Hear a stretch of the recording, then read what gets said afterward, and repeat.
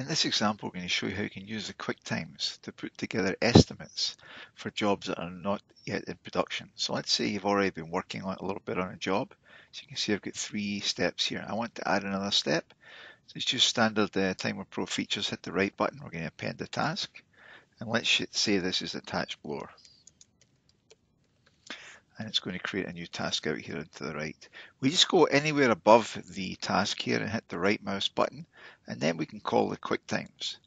And up comes our QuickTime sheet. Now here what we can do is we can enter any number of motion sequences that go in to create the task. So I might double click here, and let's say you're going to go get the blower. So first of all, you're going to walk. So you click on the walk, and let's say you're walking unobstructed, and you're walking 7 paces. So the time for that's going to be 3.78 seconds. Then you're going to get something. So you're going to get something. It's a single part. And let's say it's 18 inches away. Now the time's added to that. Now you're going to walk back. You click on the walk again. Now you're actually walking with the blower.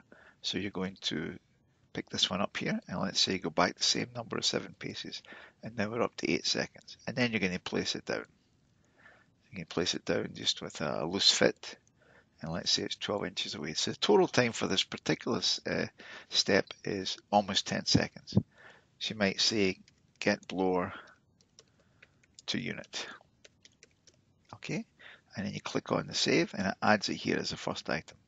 And now you're going to get the screws. You can double click here on the next one, and you're going to get a jumbo part. And let's say it's 18 inches away. And then you're going to place them. And you're going to place them with an exact fit, and it's going to be 12 inches away here. And let's say we do that 4 times. So we're going to do that 4 times here, and they say get screws.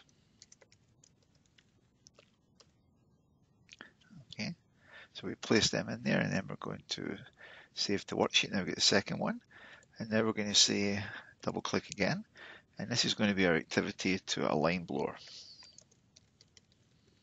And then we're just going to grab the get the unit. So we're going to get the unit. It's a single object. And let's say it's 18 inches away. And then we're going to place it with an exact fit 18 inches away. That might be to get a line blower. Save that. So we're building up each of the steps here. And then we're going to double click here. Then we're going to secure screws. So we're going to get a tool.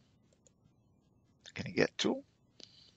And pick one of those, and we're going to do the tool use, and we're going to use the screwdriver, and we're going to turn the screwdriver with fingers. And how many times we're going to turn it? We're going to turn it, let's say, 4 times. Okay, so we've got a time 7 seconds to attach the screws here, and then we save the worksheets. That's going to be tighten the screws. And then the last one is just going to be a side unit. So we double click this. We're going to get the whole unit. It's a single object. And let's say it's 18 inches away. You're going to walk with it. And you're going to walk unobstructed. Let's say it's 3 paces. You're going to take it. And you're going to place it down with a loose fit. 12 inches away. Okay. So say unit aside. Okay, and click on this. So you can see what I've got here. I've got 5 steps here, and it's going to go, that's my entire task for the attached blower. And then all I do is I click on the save to balance. It will take these steps and drop them right in here. So you can see I've now attached my blower. So you can see if I hover over this, you can see the actual motion analysis for every single element I did here. So you get complete backup of everything that you used from the QuickTimes area here. And you just keep on building up your process, like just describing what the operator's doing and putting together your estimates for the job. And once you've got your job defined, you can come up here and go to your reports, and you can send out the report to a motion analysis. And it will pop it right out here. So there you can see the first 3 steps here. These were the ones I got from another source.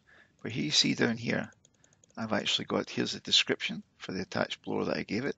Here is the times, and you can see the times here are exactly the same. Here is a detailed motion pattern, and here's the actual sequences here. So I can actually extend this.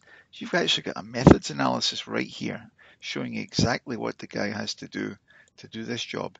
And of course, then you can watch the video of the job and decide whether these are accurate or not. But here you've got a complete description, motion by motion, of what is going into that job that you've just described here in the background. And this is an excellent starting point for looking for improvement opportunities and to get rid of some of the non-value added work and content and so forth. So you can see what we're doing here. We're building up a motion analysis from your estimated data back here in the analysis that you've been doing here.